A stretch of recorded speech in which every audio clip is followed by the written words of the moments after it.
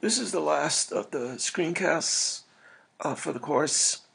There are 5 of them, and they're all posted on the content presentation video page, as well as on the page that where they are related to the assignment. And so, what this screencast will try to do is present a model of how, a flexible model of how you can implement blended learning for any class. And we start out by the initial class meeting of any year, like the first day of school or second day of school. This can stretch into any, and it's flexible. It can stretch into any number of days you want, but you need to demonstrate the learning management system, in our case it's Haiku. What tools will they need?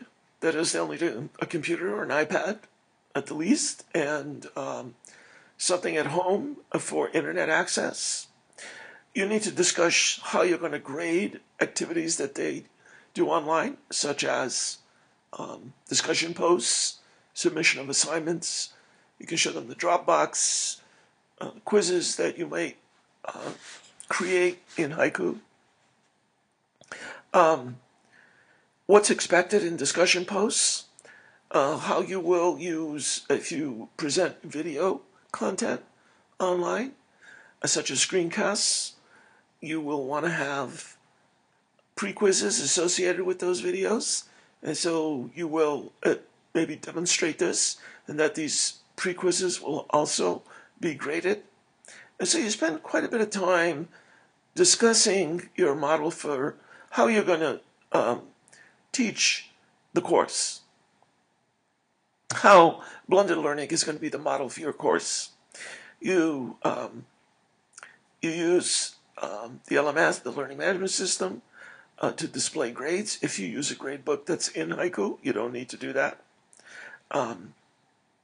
You discuss the general conduct online, and you try to build community in your class.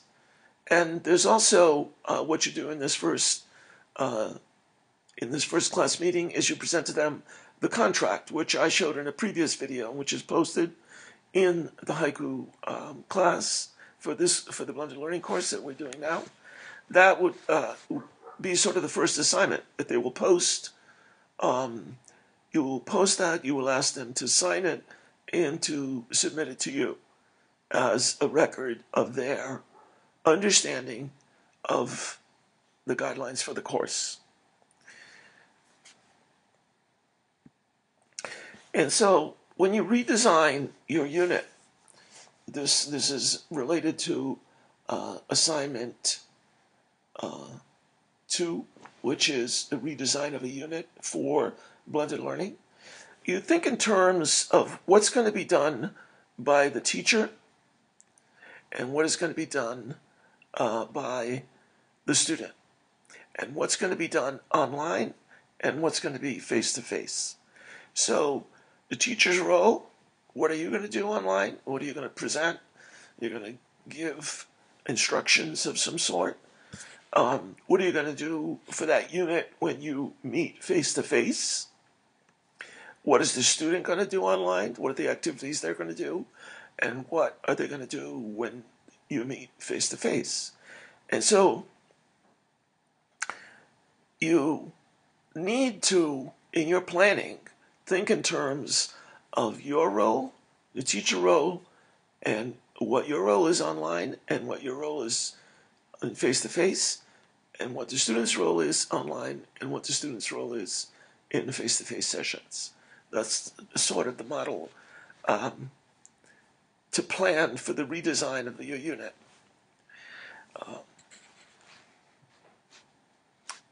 In phase 1 of blended learning, this is before a face-to-face session. So now you've had your face-to-face session, you've discussed all of the introduction, and maybe for the next one, you are giving an assignment online. And this assignment for any class, math, science, humanities, anything, can be the posing of a question. In math and science, it would be giving examples for them to solve. In humanities classes, it would be the essential question, which we've discussed at length in the previous screencast. You have, it's either a pre-reading assignment, it could be just a reading assignment, it could be followed by a quiz, an online quiz that they do in the learning in Haiku.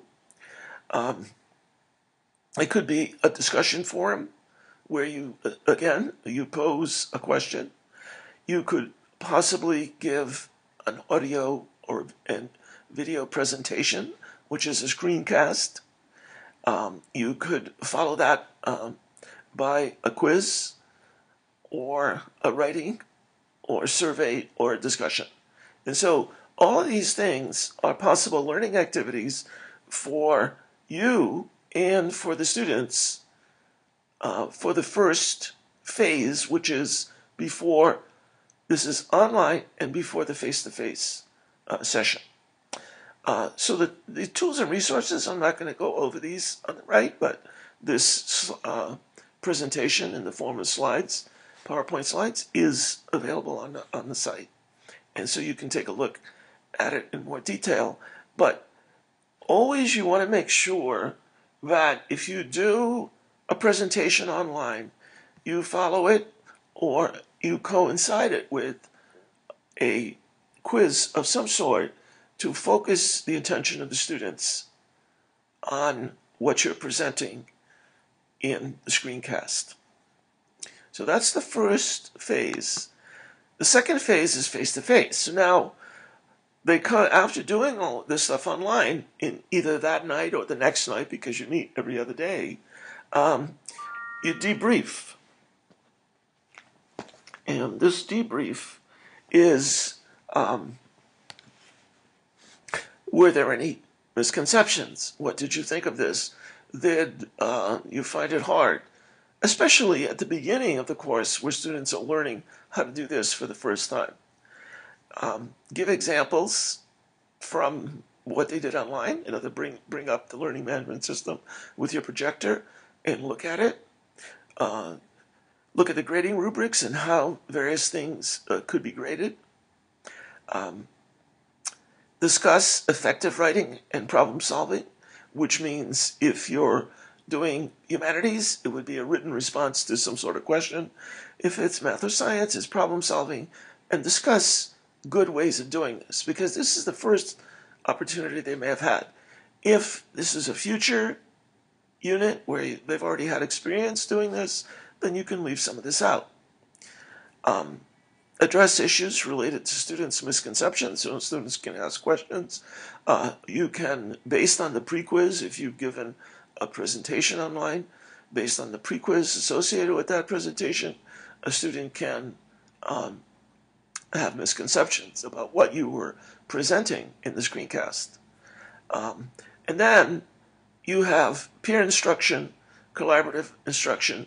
You go around and you work with individual students who you've identified as having misconceptions or difficulty in answering the questions from the pre-quiz, or anything related to the first online activity. In phase 3, this is, you might call, homework after the face-to-face session.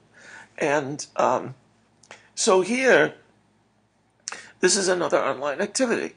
And I'm dividing blended learning into 4 phases.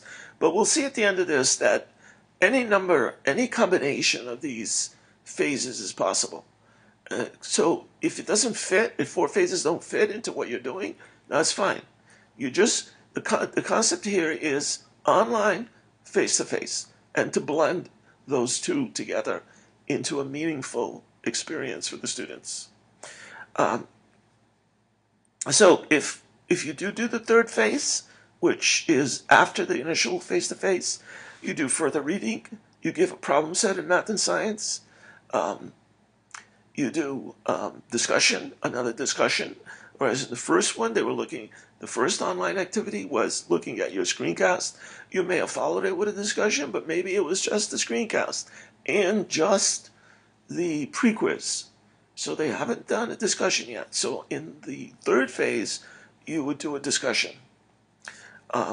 You would have them either do a discussion or an opinion or a research paper assignment related to what was done in the first two phases, the online phase initially and then the face-to-face one.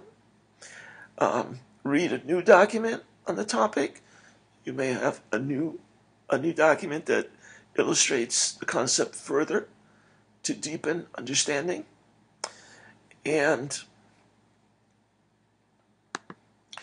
in the fourth phase, you review the online work, you show examples, you may have an in-class assessment, a quiz in class, you may have an in-class writing assignment, you may begin the next topic, and any combination of these things. And so in 4 blocks, or really 2 face-to-face blocks and 2 online sessions, 4 phases, but only 2 class sessions, you have covered a unit, possibly covered a unit. It may take longer, but if you have, you can give an assessment during this last phase, which is really only the second face-to-face session you're having. And variations of the 4 phases, this is face-to-face, online, face-to-face, and you're done. So there's no follow-up to the online. There's just 3. You can do online face-to-face. Content is presented online. You can combine the presentation, your reading assignment, your watching a video, whatever you want to do online, with a discussion online. And so this is a combination of sort of 2 things online. This is number 2 that I'm referring to right now. And in number 2, the face-to-face session is then used for in-class assessment or writing. In third possibility, you can start with face-to-face and then online. And you can start a discussion and you can finish it online. And perhaps the following face-to-face, which would go back to number 1, where you would give an assessment or a sort of closure for the topic. In number 4, you have the full, you change it somewhat. So instead of starting online, you're starting face-to-face. And you reverse the 4 phases. The content is given during the face-to-face, followed by online discussion or homework, face-to-face review of discussion and homework, and the final online assignment.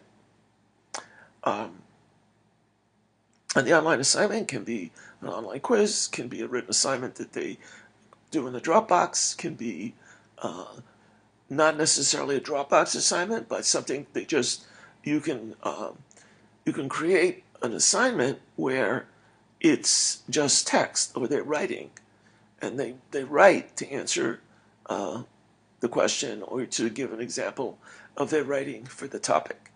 And so that is a sort of the general quick review of the 4 phases of blended learning.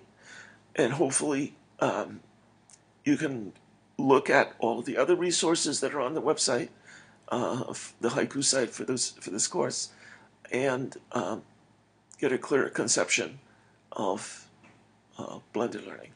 Thank you.